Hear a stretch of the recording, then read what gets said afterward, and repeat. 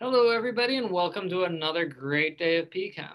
So today we're going to be taking the knowledge that we've gained from Z effective about the energies of different orbitals to figure out how electrons fill up the orbitals of a multi-electron system. So using our arguments of electron shielding and penetration, we can essentially order the energies of all of our electron shells and subshells. And most of you are fairly familiar with these general patterns. It goes 1s, 2s, 2p, 3s, 3p, 4s, 3d, 4p, 5s, 4d, 4f. Most of you know how to use a periodic table to try and identify these electronic shells. And again, they'll fill up according to this nice general fashion. Also worth noting that based on the angular momentum of each of these orbitals, we can figure out how of each of these subshells, we can figure out how many orbitals each of these subshells contain, with S having only a single orbital, P having 3, D orbitals having 5, and F orbitals having 7. Because again, M sub L 0, M sub L plus 1, minus 1 and 0, minus 2 to plus 2, minus 3 to plus 3. And then each of these orbitals contains 2 electrons, one up, one down. However, this again just gives us the general energies and filling rules. So again, I'll tend to fill up a 1s before a 2s before a 2p, 2p before a 3s, and this will essentially guarantee that my system will be in the lowest energy possible. However, when trying to fill it up, we're going to be using Hund's rules, 2 of which are going to come into play. So the first of this is every orbital in a sublevel should be singly occupied before any orbital is doubly occupied, which means that if I'm, say, dealing with carbon, I've got 6 electrons. Of course, I'm going to fill up the 1s orbital first. So I'm going to put 2 in here. Then the 2s, 2 more electrons. This gives me 2 electrons to put in the 2p orbitals. But the question is how? Do I put 2 of them in here? This orbital, M sub L plus 1, 0, minus 1. Do I spread them out? So again, when we're talking about just simple energy filling, all of these orbitals are degenerate, so there shouldn't be an obvious choice here. However, here's where essentially Hund's rule comes into play, is that we're going to try and fill up multiple orbitals before I start popping 2 electrons into a single orbital. So by convention, let's say I'm going to put 1 electron in the px and 1 electron in the py. But then we're stuck with this interesting question. Which spin do these 2 electrons get? Both up, both down? And for this, we can make use of the second of Hund's rules, which is essentially saying that an atom in its ground state is going to try and maximize the number of unpaired electrons.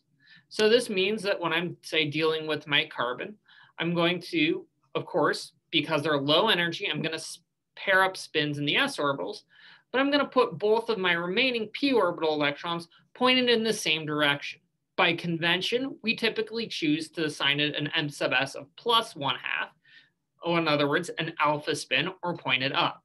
However, in reality, it really wouldn't matter whether they're both pointed up or both pointed down, because the only thing that dictates up and down is any external magnet.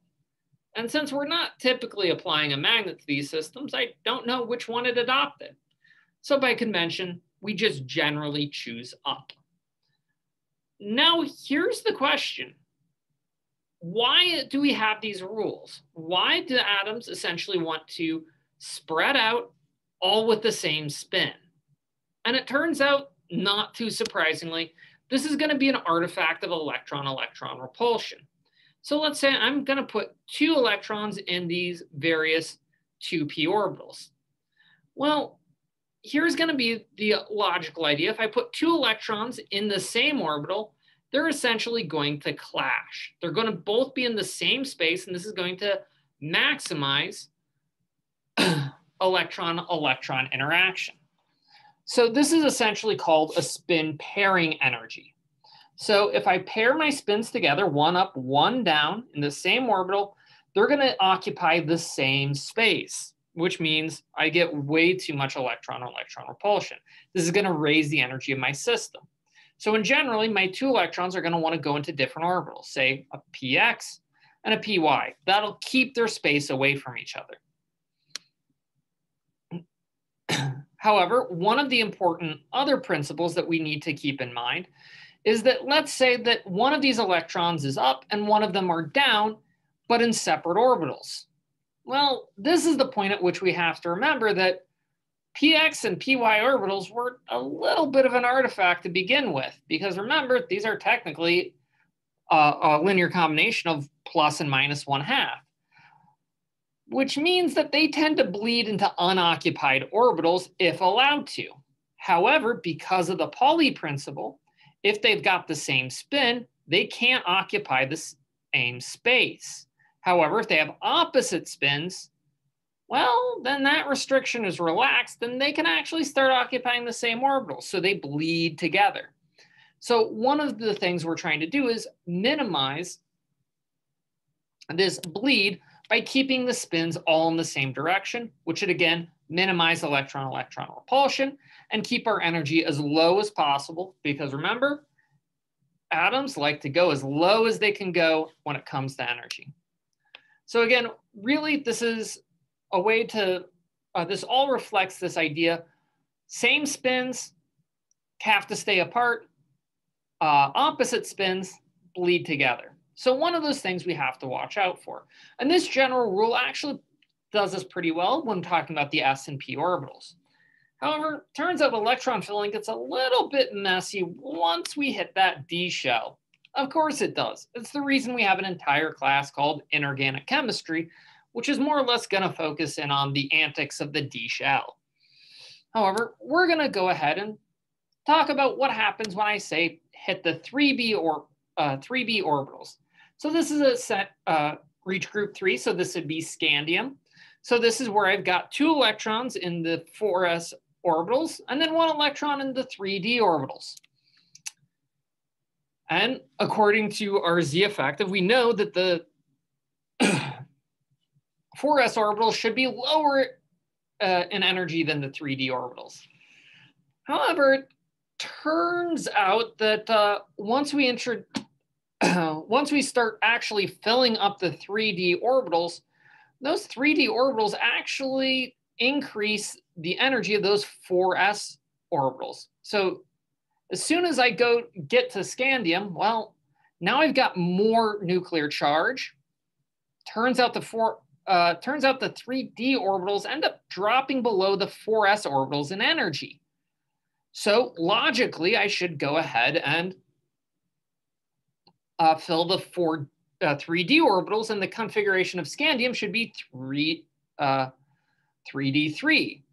However, it turns out as soon as you actually try and rearrange the electrons, move 1 electron down to the from the 4s orbital down to the 3d orbital, which should logically decrease the energy of the system, it turns out I've actually increased the electrostatic repulsion. So I've rearranged the orbitals such that this, where I have the 4s1, 3d2 is actually higher in energy. So it pretty much stays as 4s2 despite the spin pairing energy. And as I increase my the number of electrons in the d orbitals, this essentially stays the case. So I'll typically fill up my 3d orbitals instead of losing an electron from the 4s. So despite the fact that the orbital energies actually put the 3d below the 4s, due to the antics of electrostatic repulsion, we tend to fill up the 4s before the 3d. However, we have 2 very notable exceptions. The first of which is for chromium, which has a ground state electron structure of argon, 4s1 3d5. So essentially, now what I've done is I've lowered those d orbitals enough that I can actually move the electron from the 4s to the 3d. So essentially, I can, the difference is such that by breaking the spin pairing energy of the s orbitals, I get a net benefit, and I'll occupy the whole 3D set before I occupy the s orbitals. However, turns out by the time I get to manganese or iron and I add in an extra electron, well, then I get spin pairing no matter where I go. So I tend to, so by the time I get to manganese, I spin pair the 4s orbitals because that minimizes electron repulsion. So we're back to the normal idea, fill the s before the d's. However, this happens again. It turns out that it also happens for copper, which has a structure of 4s1 3d10. Because again, at this point, the d orbitals become so much lower in energy than the s orbitals that even with equivalent spin pairing in both of these cases, we'll fill the d orbitals before we fill the s orbitals. And then again, by the time zinc, only place to go is fill up the s orbitals, and then we're on to the p block. So it turns out, despite how often people talk about these systems,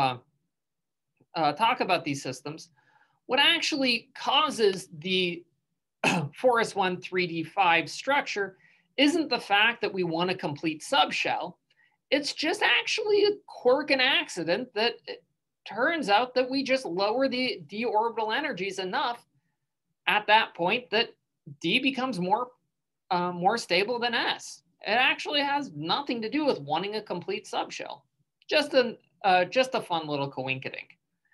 So this brings us to the major idea of electronic filling. However, it turns out this has a lot of cool applications in the realm of that classic Gen Chem topic, periodic trends. So next time, we'll be talking about how these filling principles are felt with periodic trends. Until then, take care.